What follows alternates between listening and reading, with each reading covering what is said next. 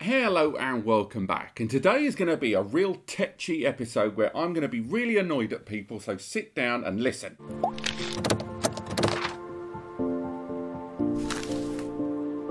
Hello and welcome back, and today we're going to talk about hot spares and RAID 6. Two subjects that I think 90% of the audience just went out the door. I actually heard you shut the door and leave the room while I was talking. I get it. It's not sexy, it's not interesting. It's a dull, enterprisey type subject. But the reason I want to talk about it today is it seems to be a trending thing in the comments of these videos. There's dare I say it, there's quite a few comments down there.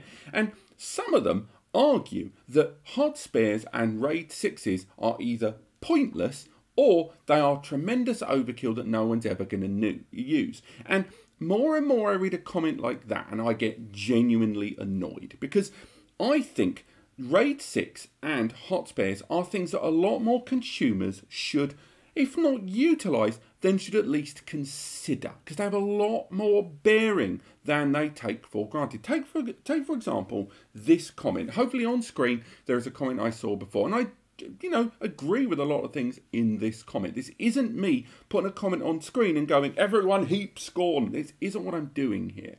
But despite the fact that a lot of the stuff that I'm seeing here I agree with, there are some very intrinsic points about this which are, if not wrong, then they are being wildly, miscalculated. Okay?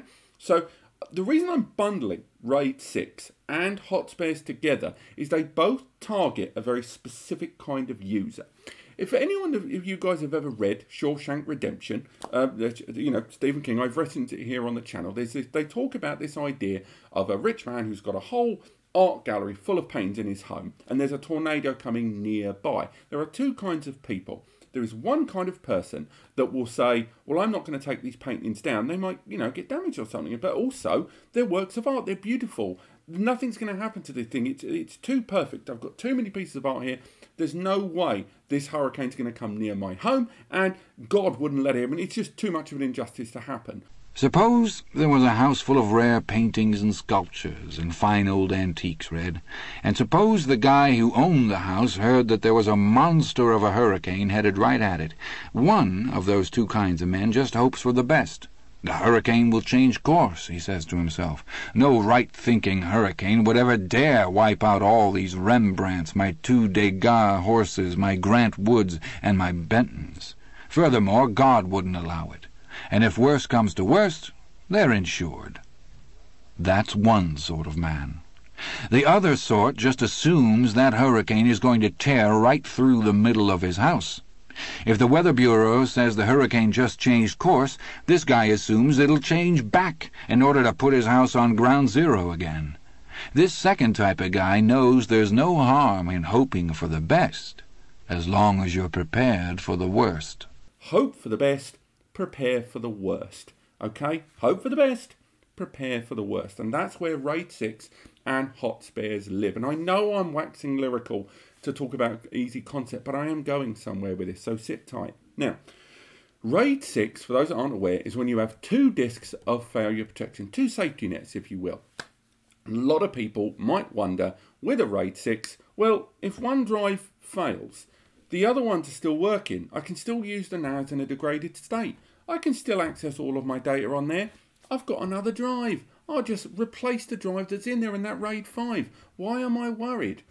There's several reasons why you should at least give it more thought than that. The same goes for hot spares. When you have a RAID configuration such as this 6-bay, say you have a RAID 5 on 5 of those disks, and you have one drive as a hot spare, and a lot of people would say, that's tremendous overkill, why have that? Just have them all as a RAID 5, and if a drive dies, you've got time, you can slam in another one. Few things. One, think about why RAID failures happen, other than me putting that drive down slightly less smooth than I could have. First and foremost, some RAID 5s happen because of power failure in your home environment or your business environment. And you can have active read-write operations or the drive being interacted with, and it can result in the whole system shutting down and the drive not being ready for that action. It can actually harm the drive inside. Also, you can have surges delivered to the system which can basically overblow the system's PSU, maybe an internal PSU, or create an internal malfunction, maybe even power related. this can affect all of the drives inside in a read-write operation. Now, you can avoid this with one of these big things called a UPS. It's a big old box, for those that aren't aware, that has a bunch of plug points on the back, and this device is put now on the floor because I'm a very old man.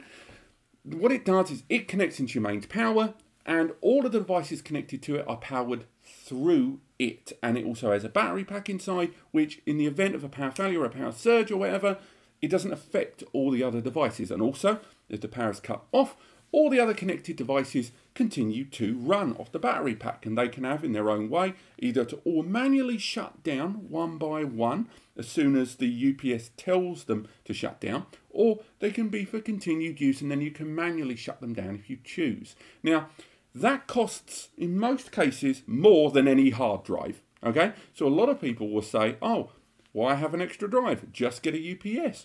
You've just spent all that money, so you've agreed at least that these two things can be problematic and things that you should provision for. But a massively overlooked thing, and something that was mentioned in that original comment, was about batches. Now, for those that aren't aware, this hard drive here, for example, this is a Synology own hard drive. It's actually a Toshiba drive with Synology's firmware on board. This is the HAT 500. Now, that drive, yeah, put it in there, great, put a few of them in there, lovely stuff. But when that's produced at the manufacturing level, they're produced in batches. They're shipped in containers of at least 20, like this one. You might not be buying all 20, you might be only buying one, maybe two, maybe three, maybe four, go nuts. But when they're in the point of manufacture, they are produced in the 10s, 20s, 50s, 100s, thousands. Now, if there's a fault at the production line level, if there's a fault on a drive, it's not impossible that that is going to be in the same fault on every drive in that run, in that batch. And a lot of people buy 2, 4, 8 drives from one eShop, and they buy them, and of course they just buy the drives, but they don't realise it's almost certain they've come out of the same box. So when you bought them from the same box, there's a small possibility that the thing that caused that drive to fail after X amount of time is exactly the same thing that's going to happen every drive in there. But you can't ask an eShop to just say, can you do me a favour, I'd like to buy 8 drives, but I'd like 8 drives from completely different boxes, and I'll check, because all drives have batch numbers and firmware runs and dates, so there's ways to distinguish whether drives have been produced in a line or they've been produced from different boxes or crates and containers. Very few eShops will entertain that, because they would need to keep stock levels in the thousands to facilitate these small orders, to ensure that drives are taken from different batches. On top of that, even if they were able to facilitate that as an option, that still doesn't mean that that issue was in that box of 20. It could have been whatever happened with that run from those raw materials that were being used for 10 minutes.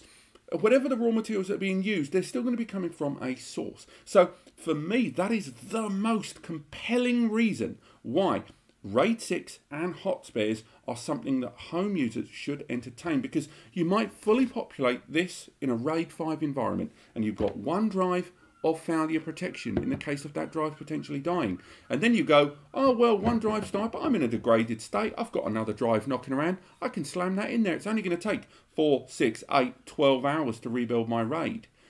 4, 6, 8, 12 hours, one of those other drives might die. And if that drive dies during the RAID rebuild, it's game over. You've lost your data. It's gone. Okay?